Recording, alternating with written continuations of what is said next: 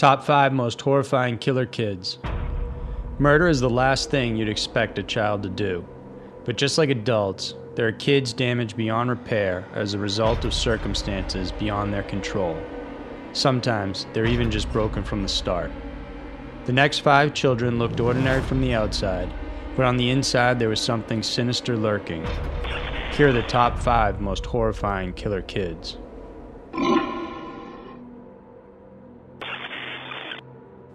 Number 5. Eric Smith. At 13 years old, Eric Smith had thick aviator glasses, tousled red hair, and freckles. He looked like your typical American teen, but there was something different about him. At a young age, Eric was prone to explosive anger and violence. As a toddler, he would throw tantrums and bang his head on the floor for no reason. Later on, psychiatrists would diagnose him with Intermittent Explosive Disorder, a mental problem causing sufferers to be violent and unpredictable. Add to the fact that Eric was often bullied at school, and the boy became a ticking time bomb. On August 2, 1983, the bomb exploded. Summer camp had started, and 4-year-old Derek Robbie was walking to the park where the camp was held. It was only 2 blocks away from his home with no streets to cross. Eric chanced upon Derek walking alone, and he lured him into the nearby woods, explaining there was a shortcut. Without warning, Eric began strangling the little boy until he fell to the ground unconscious. He then proceeded to pick up 2 large rocks, one after the other, and slam them into his head, resulting in the death of young Derek. Eric proceeded to undress the boy and sodomize him with a tree branch. He rifled through his lunch bag, smashed a banana, and dumped red Kool-Aid over his mutilated face. By 11 a.m., Derek's mother, Doreen, arrived at the park to pick up her son, but was told he didn't arrive. Shortly after, a search operation was underway, and Derek's body was found. 4 days after this, Eric Smith walked into the police station and offered his help with the case. He gave information and asked questions in a somewhat gleeful way. The investigator didn't think much more of it, as it seemed simply like a child who wanted to play cop.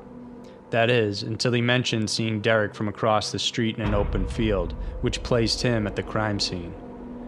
Eric was also able to describe Derek's clothes, including the lunch bag he had in his hand that day. 7 days after the murder, Smith confessed to killing Derek. He received the maximum jail sentence of 9 years to life, with parole eligibility every 2 years after the first 9 years. He's been denied every parole hearing and remains incarcerated to this day. Number 4. Christopher Pittman. It was 2001, and at just 12 years old, Christopher Pittman was already getting into so much trouble that he decided to run away from home. When he was caught, he was placed in an institutional facility and given the antidepressant drug Paxil. He was then shuffled off to live with his grandparents, and with the new town and new home, there came a new doctor too. The Paxil was working for Chris, but wasn't available, so his new doctor prescribed Zoloft instead. Zoloft is known to induce various side effects in children, including aggression, hallucinations, depression, and delusions. Soon after the switch, Christopher began experiencing severe side effects, including a burning sensation all over his body. It got so bad he required additional pain medication. After his grandparents complained that he still felt the side effects, oddly, his Zoloft dosage was increased from 100 milligrams each day to 200 milligrams. Christopher's behavior started becoming more erratic. He ended up choking a fellow student after an argument on the bus. Later, he disturbed the individual playing piano inside his church. That night, he got into a fight with his grandfather and received a spanking. Mad with rage, he marched inside his grandparents' bedroom, took out the shotgun which he had been taught to use, and shot both his grandparents. Using paper and candles, he then set the house on fire and took his grandparents' car, their guns, his dog, and $33 and left. Eventually picked up by police later that night, he told them he had been kidnapped by a man who killed his grandparents.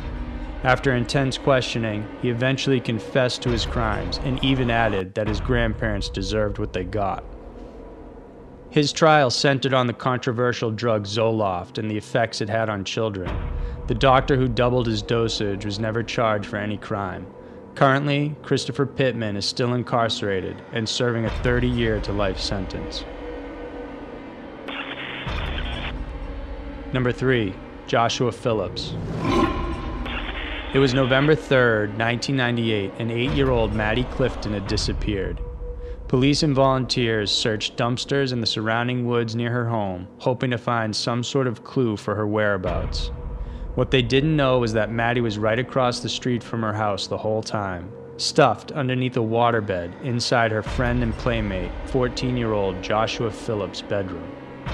Josh had no history of violence. He claimed that one afternoon Maddie came over and invited him to play baseball. Maddie threw the ball, and he hit it, sending it back at her, accidentally hitting her in the eye, causing her to bleed. Panicked, Josh brought her inside his house. Josh's abusive father had a strict no visitors policy, and afraid of what his reaction would be if he found her inside, he dragged Maddie into his bedroom and proceeded to strangle her with a phone cord for 15 minutes. Afterwards, he hit her with the baseball bat and then stabbed her 11 times. There was no evidence of sexual assault, but Maddie's body was found naked from the waist down. By the time his father had come home, Josh had stuffed Maddie's body underneath his waterbed mattress, and there it sat for several days decomposing. Police began the search party, and after days of turning up empty, they decided to call it off. 7 days after Maddie's disappearance, Josh's mom, Missy Phillips, was cleaning his bedroom when she noticed a wet spot on the floor and thought his waterbed was leaking. She lifted up the mattress to try and locate the leak, and that's when she discovered Maddie's body. In horror, she ran next door and called the police. Josh was arrested in school that day. He confessed to killing Maddie, explaining the fear of his abusive father's reaction as the motive for murdering the little girl. In 1999, Joshua Phillips was convicted of first-degree murder and was sentenced to life in prison without the eligibility for parole. Number 2. Cindy and Shirley. 15-year-old Cindy Collier and 14-year-old Shirley Wolfe had a history of abuse and brush-ins with the law. Cindy was abused her whole life and raped before she turned 10. By the time she was 15, her rap sheet included theft, burglary, drug abuse, and assault. Shirley also had a similar disruptive past. Her own father, uncle, and paternal grandfather had sexually abused her from the time she was an infant. By the time she was 6, she ran away from home several times until eventually authorities took notice and her father was arrested for the abuse. After he was convicted, she was sent into various foster homes and detention centers. After meeting only 8 hours before at a bus stop, the girls bonded over their mutual life circumstances and decided they would run away together. They spent time hatching a plan, which involved killing a stranger, then stealing their car. Both girls dyed their hair as a feeble attempt at disguising themselves and went around Cindy's old neighborhood, Auburn Greens in California. They began knocking on doors, and while the majority didn't let them inside their home, finally, one elderly woman did. Anna Brackett, an 85-year-old with grandkids of her own, allowed them in. The girls asked to use the phone, and they chatted with the victim for about an hour. At some point, Anna answered a phone call from her son, who was en route to drive her off to a bingo game. Knowing they had little time, the girls attacked. Cindy grabbed a knife, tossed it to Shirley, who immediately began stabbing Brackett in the back over and over again. Anna begged for her life, but the girls kept going until she was dead. After the kill, the girls ransacked the place, looked for cash, and grabbed 2 keys from the counter. The keys they took were the wrong ones for the 1970 Dodge in the garage, and so the girls ran on foot near Highway 49. Oddly enough, Carl Brackett, the son of the victim, saw the 2 girls while he was on his way to his mother's home. Once he got there, he discovered the grisly scene. Eyewitnesses eventually came forward, which led to the girls becoming suspects. Once confronted by police, Shirley immediately admitted to the crime, while Cindy didn't say anything. During interrogation, Cindy was confronted with Shirley's confession, and she began to laugh. She then said, "To honestly tell you the truth, we didn't feel any badness. Then after we did it, we wanted to do another one. We just wanted to kill someone, just for fun." Both girls were convicted of the crime, with Cindy serving the maximum of 9 years for a juvenile. She was then paroled in 1992 and has had no further run-ins with the law. As for Wolf, she was freed on June 30th, 1995, and has been arrested several times since for petty crimes. Number 1. Tyler Hadley. July 16, 2011. Everyone at school could tell it was going to be a big party. 17-year-old Tyler Hadley from Port St. Lucie, Florida, kept telling his friends he'd be throwing a rager, but no one thought it would happen. He'd been getting in trouble lately, and as a result, his parents were being extra strict with him. But Tyler had no intentions of letting his parents get in the way of his fun. Around 5 p.m., several hours before the party, Tyler popped some ecstasy, grabbed a hammer from the garage, and marched inside his family room where his mom, Mary Jo, was on the computer working. Tyler stood behind her, and as she turned to face him, he struck her on top of the head. Hearing her screams, Tyler's dad, Blake, came rushing into the room. When Blake asked why he was doing this, Tyler's only reply was, "Why the hell not?" He then bludgeoned his father to death, finished off his mother, and dragged their bodies to their bedroom, where he began piling clothes and furniture on top of them. He locked the bedroom door and cleaned for about 3 hours, just in time for his guests to arrive. By 11 p.m., the party was in full swing. Close to 60 kids were inside the house that night. They were playing beer pong, stubbing cigarettes everywhere, smashing bottles, and trashing the house. A few of them later recalled sitting down at the computer, taking turns playing songs on YouTube, and noticing a brown, sticky substance, which they assumed to be Coke or beer.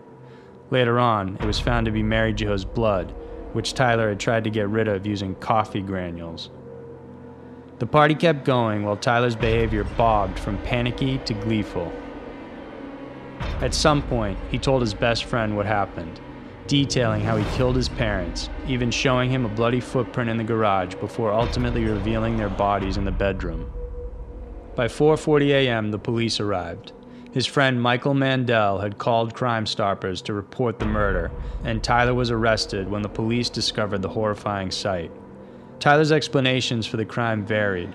First, he blamed medications he was taking, then said his father was not his real dad, and insinuated he was physically abusive. Neither of these were true. Finally, he admitted that it was because he wanted to throw a party, but knew his parents would object to it.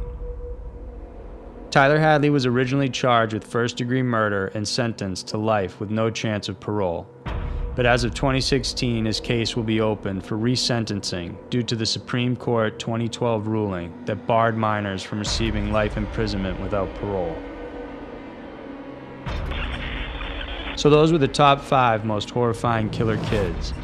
Whether these children were a product of their environment, simply born evil, or perhaps a mix of both, the thought that a young person can commit such a terrible act like murdering is truly disturbing. Let us know which case you found the most horrifying in the comments below. And if you liked this video, please remember to subscribe to our channel, and each week we promise to give you a new scary mystery to watch. Hope you enjoyed this one, and thanks so much for watching.